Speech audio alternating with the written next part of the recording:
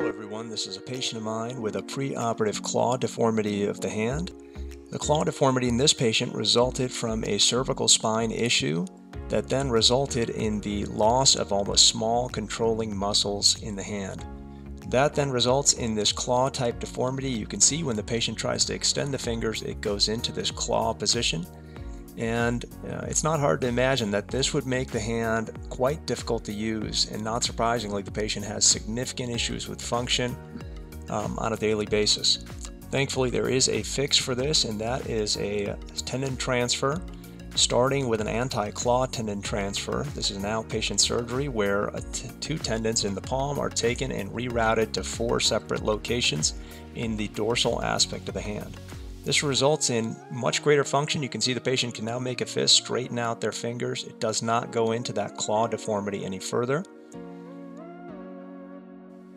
The last part of the surgery is an EIP adductorplasty. This is another tendon transfer done to restore pinching strength to the thumb, which we've been successful in doing.